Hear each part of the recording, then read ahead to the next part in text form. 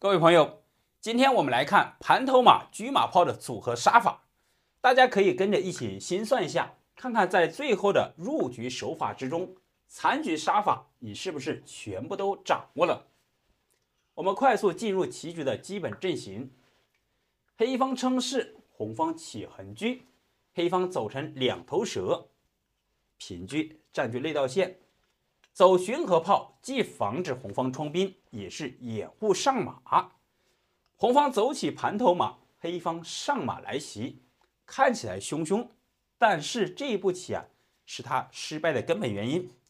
我们稍作分析，开局黑方两个车都没有出动，通过前面很多局黑方失败，他这个马过于急躁，影响后续的子力出动，同时这个马走到前方容易遭到进攻。红方冲兵拆你的炮台，黑方平炮先打车，红方平车避让。那么现在红方很明显这里有攻势，黑方箭在弦上，不得不发，直接吃掉，引诱红方上马吃。但是红方这里来了一招先削弱你这个四路马，迫使他四路马定位，黑方上马吃掉。此时盘头马直接选择交换，依然是中路保持立体式进攻，同时上马吃卒。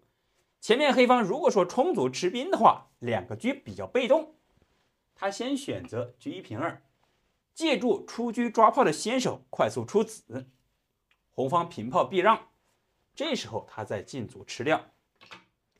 红方并不会用炮打，而是上马，因为进炮打的话，他反架当头炮的话就有一个牵制。上马吃卒的话，我们前面讲过很多次，盘头马最大的威力就是这个相位马，进可攻，退可守，同时虎式中卒。好了，那么主要是红方一旦走到马三进四，或者说马三进二的话，既踩炮，同时有卧槽将军抽车，可以说威胁力度非常大。前面我们介绍了黑方直观的车二进三，守住卒临线的走法。本局我们看他第二个走法，象棋进五，既补后中路，同时也是给七路马生根。如果说再次走马三进四，故技重施的话，力度并不会太大。我们来看他直接上马踩中卒的变化，这里既虎式四路炮，同时将来借助后方炮的力量，这个马可以说非常的勇猛无比。黑方也没有办法，只好选择车二进二，先看守住这个炮，因为这个炮他还不敢让，一旦走开的话，跳马挂六路线的话，同样是杀。红方进车压马，黑方选择平车，将来退马或者给你对调车，削弱你的力度。红方出车抓炮是个先手，黑方提前避让。那么通过这两步棋红方的子力全部比较活通了。接下来大家来看看，换作是你，红方如何入局做杀呢？这接下来一步棋估计不太容易想到，但是一旦走出来的话，可以说所向无敌。我们来看，红方直接来了一招虎口弃车，白送给你，黑方不敢吃。因为你这里如果说进车一吃的话，不用讲，上马一踩炮就是个杀，中路形成牵制，马一将军老将出不来。所以说这对黑方来说是一个致命的进攻缺陷，不敢吃也只能选择车二平一避让，他还不敢走车二平三，因为再次顿挫一下的话威胁底象。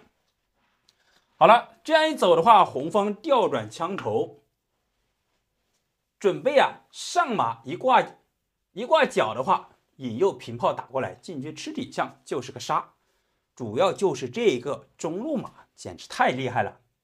那么接下来黑方有两个防守的策略，退炮回来防守以及车七进一。我们首先看他退炮，你什么子力防，我就拿你这个子力来出气，从这里找到进攻点。现在要吃炮，黑方没有办法，只好交给车来看守。好了，走到这里基本上已经锁定胜局。大家来看看这个残局杀法，你会吗？红方直接跳马一将军，黑方如果说平炮打的话，进车砍底象就是铁门栓杀。这里跳马记将军同时也是发挥出后炮的威力。黑方现在不敢打，老将又出不来，六路炮又对他进行封锁，只好平炮。好了，进车砍掉象，这里一将军只能退炮，接下来平车再吃炮，这一吃就很明朗了。现在黑方无论怎么走，红方都是平车砍中式。那么即便是你现在平车回来，那这里吃掉依然是车马双将，绝杀无解，锁定胜局。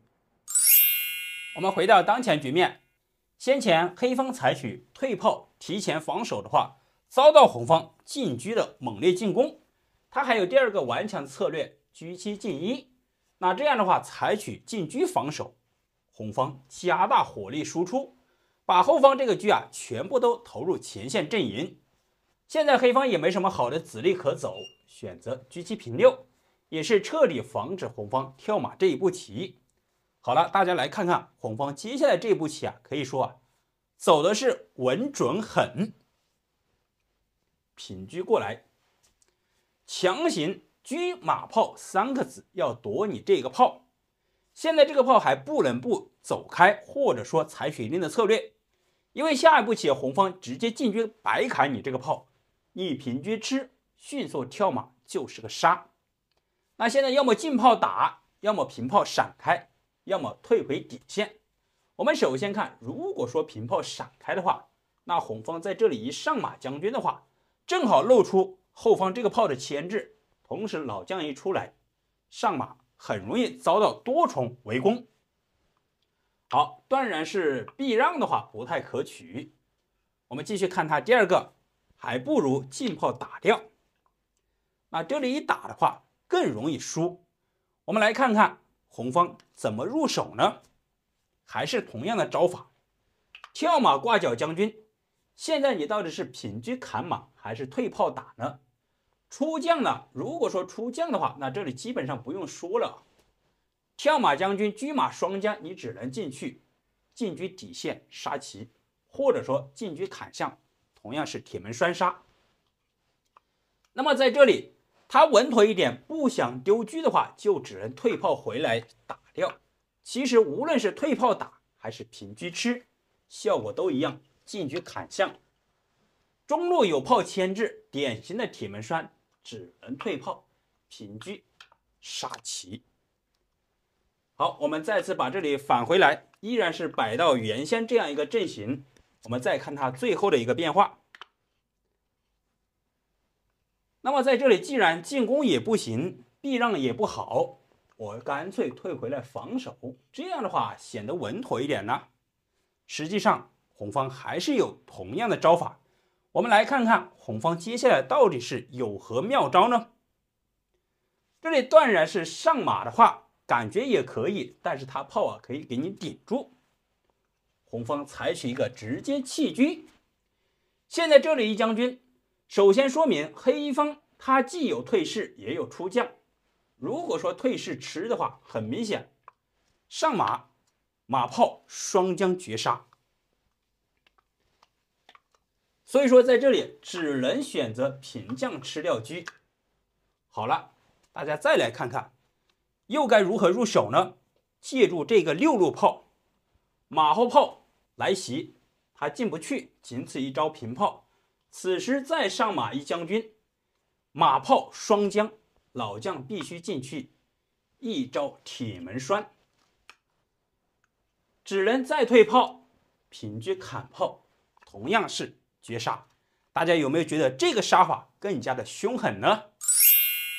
我们稍微返回到先前的局面，当前这个局面人工智能还给了一步更加鲜明的走法。前面棋局的走法都是平车过来欺负黑方这个二路车，走出一个顿挫，但是人工智能呢给出一个更加精妙的走法。因为黑方这个四路炮在这里防守的非常严密，直接过来针对他这个炮下手的话更加明确目标。我们首先看黑方他还不敢进炮打，因为红方一旦上马的话，这里就是典型的杀招。现在这个炮它还不好避让开，因为一走开的话，上马这里迅速就火力围攻上来了。他现在最好的策略，炮既不能走，同时要采取防，只能选择退炮接成担子炮。那么这里就很明确了，大家来看看接下来如何进攻呢？我现在车马炮3个子夺你一个，你现在是车炮2个守住你一个。如果说我强行进攻的话，肯定是非常的占便宜的。当然后方车启动再往前输送的话，也是红方成一个火力碾压之势。